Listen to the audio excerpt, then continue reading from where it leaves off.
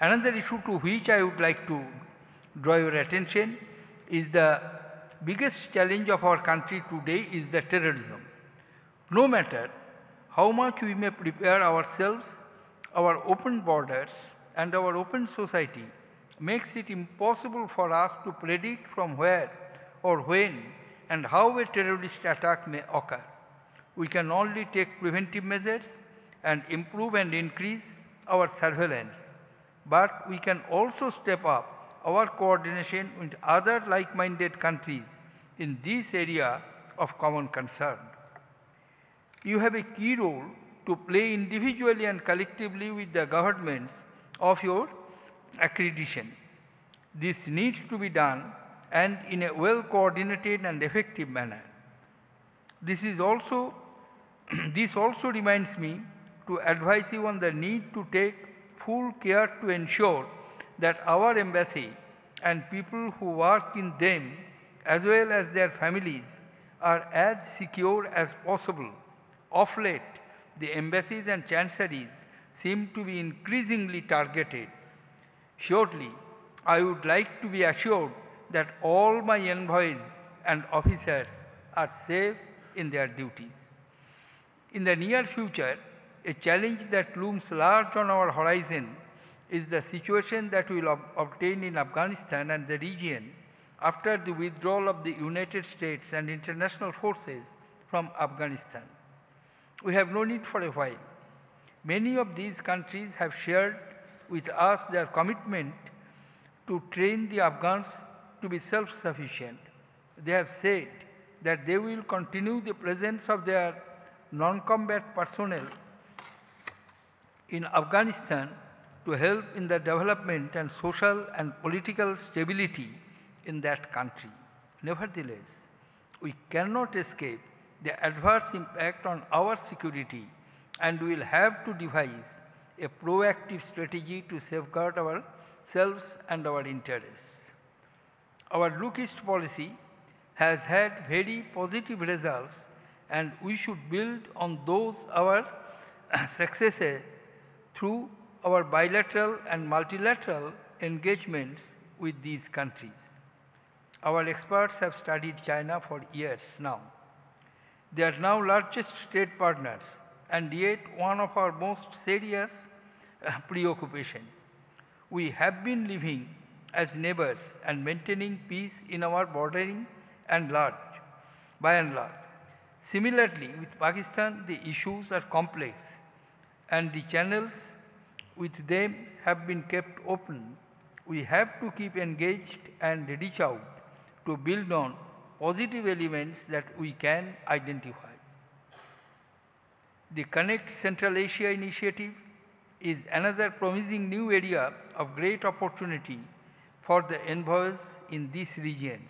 I am sure that you are making an assessment of their own expectations from these initiatives. Many of these countries are celebrating the 20th anniversary of their independence.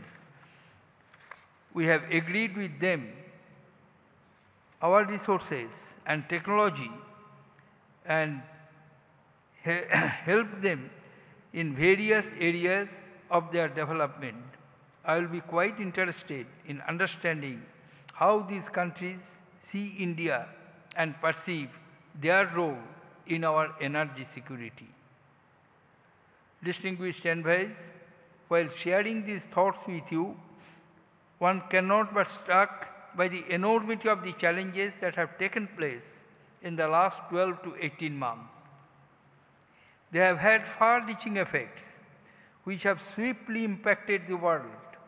The uncertainties in the global economy, the geopolitical situation in our neighborhood, which is changing significantly, the chronic instability in the Afghanistan-Pakistan region, which will undoubtedly remain an area of focus of some years to come. In the multilateral fora, global governance reforms of the United Nations, sustainable development and climate change are the issues on which I am sure our interests are being pursued most ably by all of you. Bilaterally, in the capitals of your accreditation and multilaterally in the international fora. I have great expectations from you all and will welcome periodical feedback about your efforts.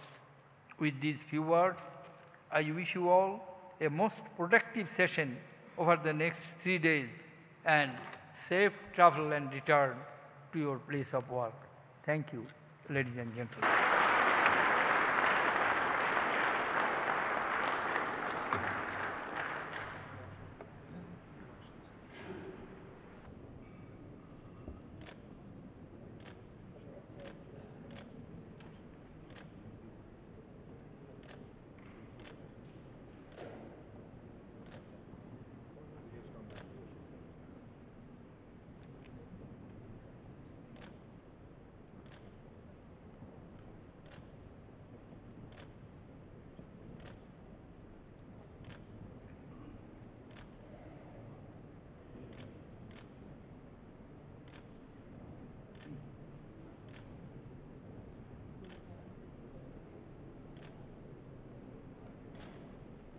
The land of Genghis Khan which you visited.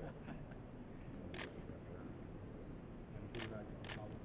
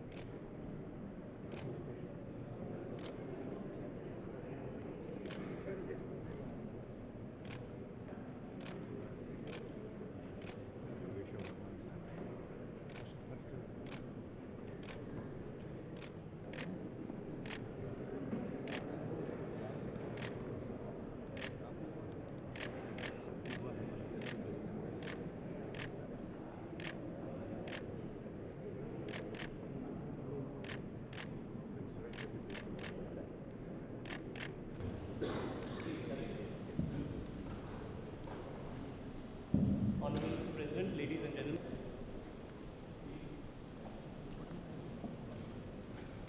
Here also. Okay. Light please. Yes. हिलिएगा मत. देखिएगा इधर. जरा smile. अच्छा. Ready please.